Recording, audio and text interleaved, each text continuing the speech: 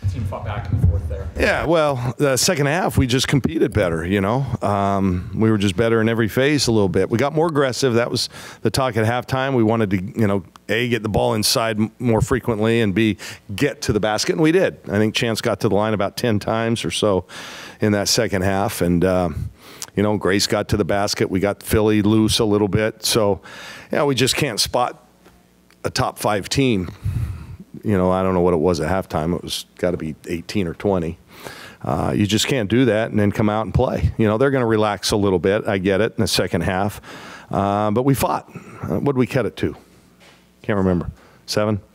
And then turnover, you know, that resulted in a layup at the other end. And there you go. For all intents and purposes, then it became a lot tougher. But I was really proud of the team, how they competed in the second half. We just got to do that right from the get-go. And I don't completely understand why.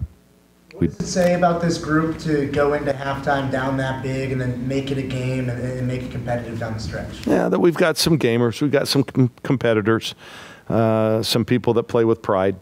And, you know, and they showed that in the second half. You know, they showed that. Coach, with how fast Sherrod is, and you know they're making a lot of their money off the fast break, you guys holding only 8 points. What was kind of the defensive assignment against her? Well, just get back. I mean, you know, she's hard to contain in the half court. She's impossible to guard in the full court if she's getting downhill and going with a head of steam. We just don't have anybody that can match that quickness, athleticism. So, you know, second half it's kind of ironic. You know, we wanted to get back, you know, that was the plan to start the game, but we only got 1 offensive rebound in the first half. So we said in the second half, let's just all get back.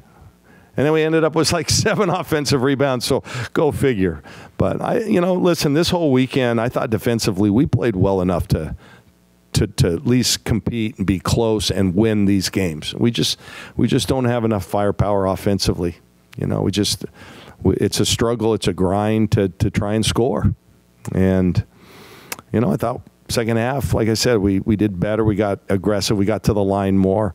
We got to, you know, hit some threes. We've got to, you know, they were just sitting on Philly the whole night long. They weren't even guarding players. You know, at times they weren't guarding 2 players on the perimeter. So unless you have somebody that can knock those down, well, what the hell are you going to do? So we've just got to, you know, keep the confidence level up, and but at some point our players have to see the ball go through the basket. That's the only way. I can pump them up all I want to, but at some point they've got to see it go through in a game. Struggles offensively, just how would you rate the team's defense tonight, and how has that kind of been as a role in your guys' games kind of moving forward through the Pac-12 season against some tough opponents? Yeah, our next 5 opponents are ranked. I told the team after the game, I said, guys, it doesn't get any easier.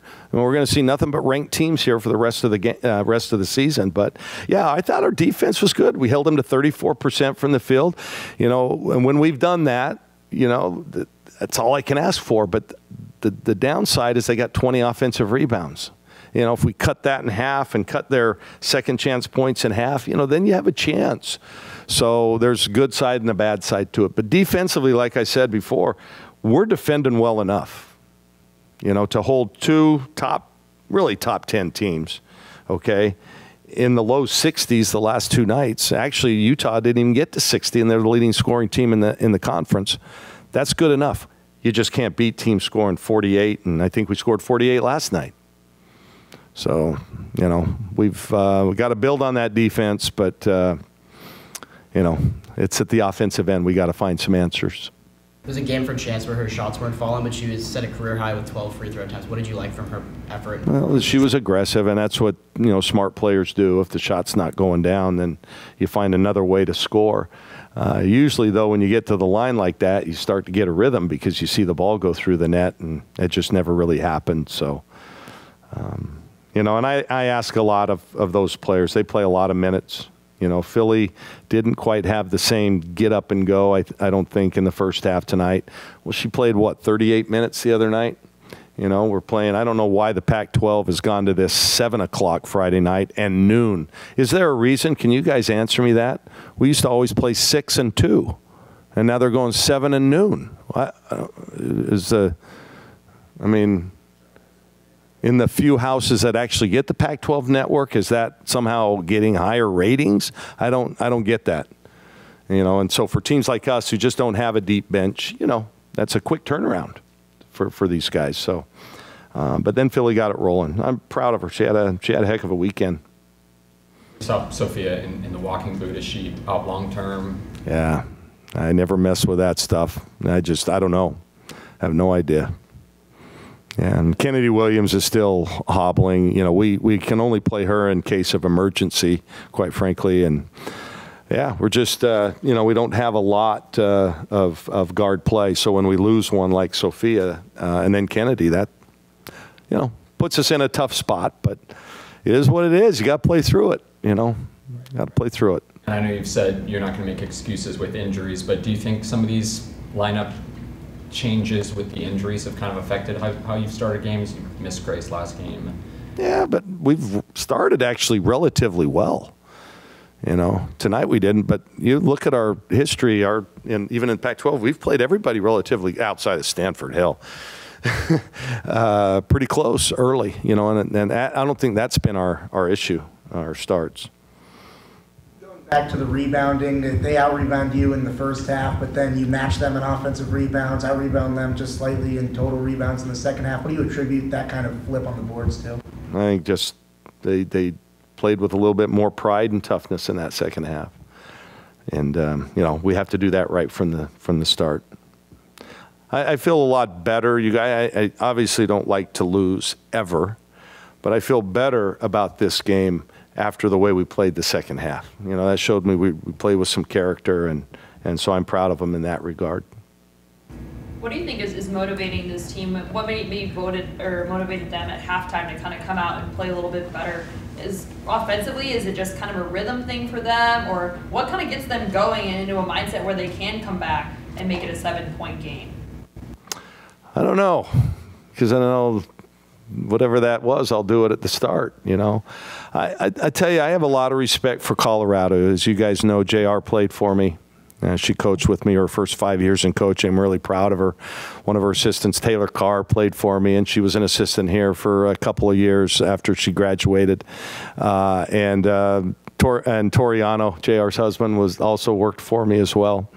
I'm really proud of them. And Jalen Sherrod, I have a lot of respect for her.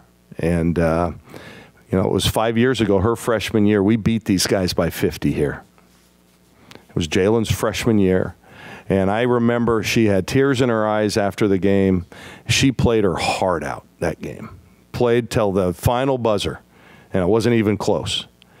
And now look, 5 years later, what she's done to the program. She's stuck with them. 5 years, and look at the change that they've made. And so I'm really, I have a lot of respect for that locker room. JR is like a daughter to me. And, you hate to lose. If I'm going to lose, I don't mind them being the winners. But she's just somebody that I think we should all look up to. She plays the right way. She plays with passion. She elevates her teammates. She does all the things that, the impactful players are supposed to do. And that's pretty neat. And, listen, I told JR before the game, and I don't want anybody to take this the wrong way, they play like an old men's team in rec league. If you know what I'm talking about there? Guys that just freaking know how to play. That's a compliment, so I don't want anybody saying that it's not. That's a compliment. They make the right plays. They move the ball. They get it around. They play with a high IQ. And guess what? They have 5 fifth-year seniors. There's not a single player in that rotation that hasn't played at least 3 years of basketball college in that program. And that just makes a huge difference. And so they're fun to watch. I watched a ton of their games leading up to this one. They're just fun to watch. They play their butts off, and they play the right way. And that comes from Coach JR. So.